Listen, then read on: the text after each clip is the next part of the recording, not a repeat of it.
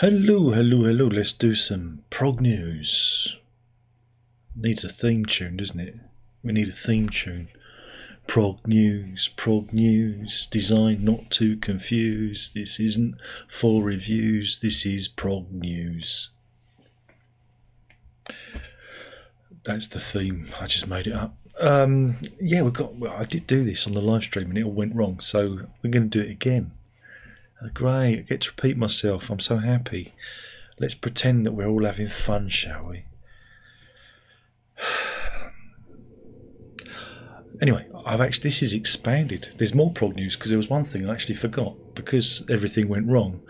I got a little bit banjaxed. So there are 3 bits of prog news for you. We'll start with "Be Still Your Beating Heart," for it is the 30th anniversary of Yes's Talk album. And everyone just looks perplexed. Why? Yeah, and you're going to be really pleased because they're doing a box set which has got 4 CDs. Right, there you go. That's what it's going to look like. 4 CDs. Yeah. It's funny because in the write-up for this, they were saying how it's like kind of a forgotten Yes album and it was really hard to get hold of back in the day. And I chuckled to myself because I bought my copy in fucking Woolworths and there were hundreds of copies on the shelves and no matter where you went, this record was there. But yeah, I digress. So it's a 4 CD deluxe box set edition. There's also going to be a vinyl pressing, so you can get that. You got the original album on the first CD. The second CD is the Talk versions, which has got the various different edits. You got the call-in special version, call-in single edit and radio edit. A Trevor Rabin untitled instrumental, Endless Dream demo, Where Will You Be instrumental, Walls instrumental, Endless Dream excerpt instrumental, so you got that. And then there's a live album over the remaining 2 CDs. Live at Canandaigua in New York on the 19th of June 1994. And it features I'm Waiting, The Calling, Rhythm of Love, Heart's Real Love, Changes, Heart of the Sunrise, Roundabout, Cinema, City of Love, Make It Easy, Owner of a Lonely Heart, Trevor Rabin piano solo, and You and I. I've seen all the people, Walls and Endless Dream. So yeah, you can get that. You can get it's gonna be great. You're gonna love it. It's gonna be fantastic. So yeah, you can get the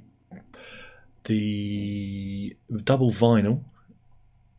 It comes in a white double vinyl. Is going to be 33 quid, and the 4-disc box set will set you back £53 in the UK. Prices may vary where you are. I don't know where you live, so I can't give you the prices, can I? Investigate. Be inquisitive. So yeah, that's one piece. And then we're going to do the second 2 pieces. Now hopefully you're not hearing this. As I often mention, I don't live here on my own because I'm not a proper YouTuber. I'm actually a human being who actually lives with other people and they make noises. So that's why I have noise reduction on my audio in a desperate attempt to fade out their existence. So you can't hear them existing whilst I exist. Because waiting for silence in a block of flats like this is like waiting for, well, the movement of the glaciers. Anyway, 2 more bits of news. This time, Genesis. Well, kind of Genesis related. It's Genesis alumni. Genesis. I didn't get this right last night. Genesis alumni. It don't work. The alumni of Genesis? Now that sounds clunky too. I got it. Ex-members of Genesis. There you go. Don't try and be clever. It doesn't suit you. It doesn't suit you. First one up is everyone's favourite Baldy in Genesis. What's that? Phil Collins? No, Peter Gabriel. Everyone loves Peter Gabriel. He doesn't have to sit down anymore. He can still move around. The other guy, we don't talk about Phil Collins anymore and his bad hygiene. Good news. He's going 4K. Yeah, Peter Gabriel is going 4K because on May the 10th. Oh, did I do the release date of that talk thing? I don't think I did. I think that's coming out in May as well. Let me have a look. When is it? It is. When does it say? Does it say? Yeah, May, 24th of May. There's a lot happening in May. So yeah, I nearly forgot. But on the 10th of May, you've got Peter Gabriel back to front live in London on 4K UHD, which is interesting, I suppose. Yeah, this has already been out. This is like, it's 10 years. Can you believe it? It's 10 years since the original like DVD Blu-ray came out. This is from his 2013 back to front tour when he did the Soul album. It's a pretty good gig actually. I quite like it. But yeah, we're going to get it in 4K Ultra HDs, all the HDs, right in your eye holes. You're going to be completely overwhelmed by it. Though they did swizz on the bonus feature, which is called the Visual Approach, which I think is on the original is just in standard HD, but that will set you back about 30. I think it's about 30 quid, 27.99, 30 quid ish, and that is out on the 10th of May. Ooh, that's good, isn't it? So you're going 4K. What do you reckon? Now I'm surprised they didn't do the Live in Athens ones as well. Do it as a double pack. That would have been nice, because that was done on film, and that could be upscaled. Well, it doesn't need to be upscaled. They can just do a 4K transfer, scan of it. And so yeah, so 4K, you'll be able to see every blemish and open pore and lonely hair follicle as Gabriel bounds around the stage, thrusting his groin into the face of the appreciative audience as he goes through his sledgehammer routine. Oh, Pete, don't do that. Not now. It wasn't sexy when you were young.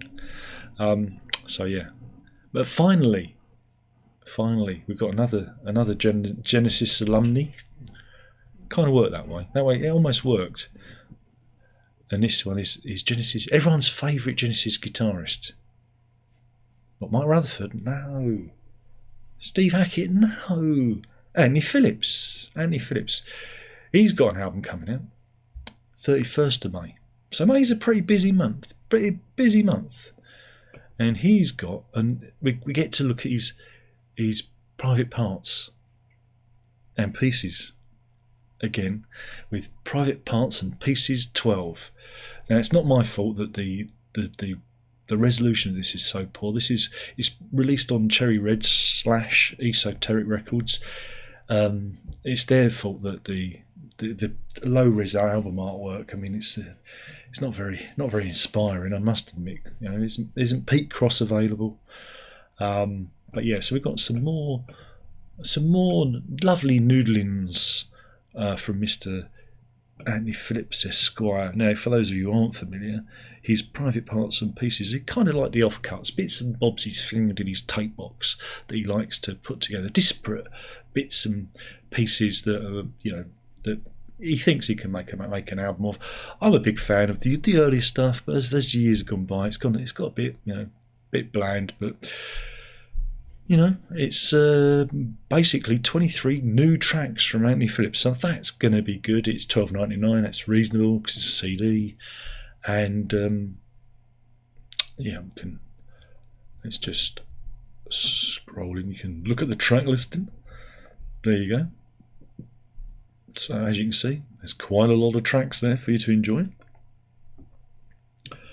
And it says, Anthony Phillips describes the Golden Era as a traditional Private Parts and Pieces album of old, a collection of pieces of disparate background, hopefully constituting a cohesive whole.